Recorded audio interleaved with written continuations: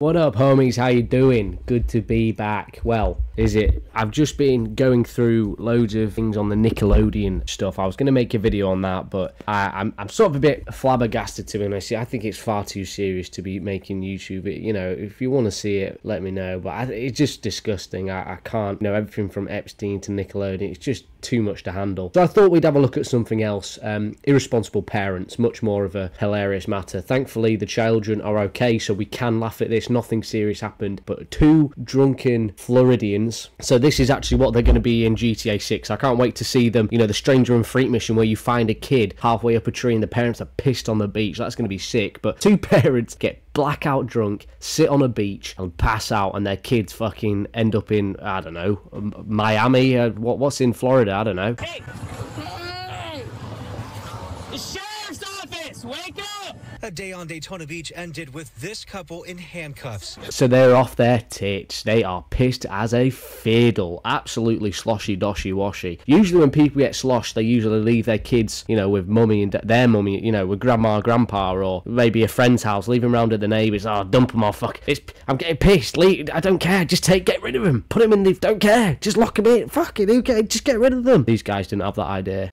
Who's gonna bond us out? I went and read the report, and I'm like, you gotta be kidding me. Volusia Sheriff's deputies say the couple from Georgia were so drunk they passed out on the beach Saturday afternoon. Tell me where your kids are. The deputies asked them where their kids were, but they didn't seem to have a clue. And show me where your kids are. I was like, no, they're here, I swear. Oh, hold on. I'm so pissed I can't actually see right in front of me. You know what I mean? His eyes are inwards and left. He can't even look straight, bro. He is off his donkey. Absolutely.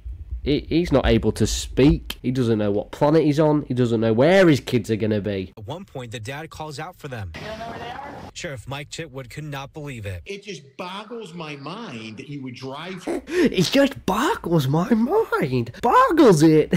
What a great word. ...and get obliterated and, you know, allow a 5- and a 7-year-old to wander off. Deputies ended up finding the two kids swimming in a pool at the hotel nearby, unsupervised but safe. Why am I being arrested? Deputies arrested both mom and dad, 27-year-olds Elise. Fuck. Jesus, look at that. That's horrifying. That is going to be in Grand Theft Auto 6. What's up with this guy on the right's face as well? Has he been beaten? Did the police officers, you know, leave an elbow in or something, you know? Bah, bah, left, right. Go. You wanna... He's like, I'll take vengeance. You wanna forget your fucking kids? But where's her eyebrows? You know what I mean? She's got less than fucking me. Like, what's going on there, mate? You know, she looks about 12, though. She's not 20 anything. Like, fuck, mate. He actually looks remarkably similar on the right to someone I know very well. It really does, actually. That's quite terrifying. Luckily, he lives not in Florida. Tia Langley and her fiance, Timothy Stevens. And if you're wondering why his face is bruised... That's because he tried escaping from deputies before face planting on the ground and knocking himself out. Call an ambulance, please. When we wonder... Oh my goodness gracious me, lads. What in the goodness livid hell was that? That's not what you call running away. Did you see him? He was like... flat, got absolutely mashed on. In all seriousness, the Daily Mail is reporting that the kids were safe and everyone was happy, except obviously the adults. So thank God the kids were safe. But what in God's name are they doing? Getting pissed here as well. Like, you could get run over. You know what I mean? Like, you're so close to the road, you might lose a brain. They're so pissed, they've blacked out. What have they been drinking? And it's like, oh, where? How did they find mum? Oh, I suppose the kids pointed at them, didn't they? You know, 5- and a 7-year-old, and you're getting blacked out, fudged on the beach. You know what I mean? Like, it's despicable. It's terrible. It just makes you grateful that you had, you know, I obviously don't know your situation, but my parents were quite lovely. When I look at the world and, you know, I ventured out as I get slightly older, and you see people and you learn what people are like, and you go, thank God I didn't grow up in your dad's ballsack, because that would have been very terrible. And yes, I know technically you grew up in your mum's stomach, but it sounded better in my head. Okay, we're going to move on. These sort of people, it makes you, I actually believe this, you should be forced to have, you know, some sort of test to prove that you can have a child. I think that's the best thing. I know it's very sort of Nazi. Yes,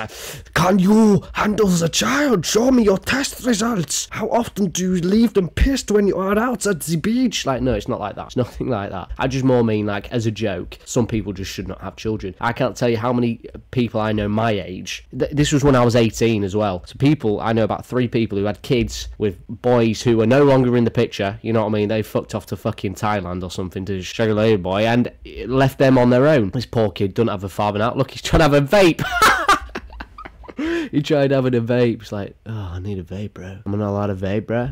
That's tight, innit? That's tight. Bro can't have a vape. No. How come he's in handcuffs and she's not as well? Sexism! They should both be in handcuffs. Sexism! Oh, never mind. Spoke too soon. Spoke too soon, ladies and gents. But yeah, anyway, I just wanted to commentate on this. I think the world has gone to pot. This Nickelodeon stuff is truly quite... It makes me extremely sad. You know, I saw a thing. It's like we were all watching Nickelodeon thinking, God, I'm jealous. Imagine if you could be on a kids' TV show, this, that, and the other, and you get to a slightly older adult who can think and go, well, thank Jesus Christ I didn't end up on one of them shows. And you can't help but think the same thing. I mean, yeah, it's a horrible world out there, and I'm just glad I managed to get old enough to, you know, make my own decisions. But yeah, at least I'm not making decisions like these 2 donkeys. I mean, we've all done dumb shit in our lives. Let's not pretend we're above getting pissed at the beach and falling asleep. But getting pissed at the beach, falling asleep, and then leaving your kids to run off and find a swimming pool and then getting arrested, that's just clear art-hardedness. I mean, oof, good Lord have mercy. Anyway, leave, like, comment, subscribe.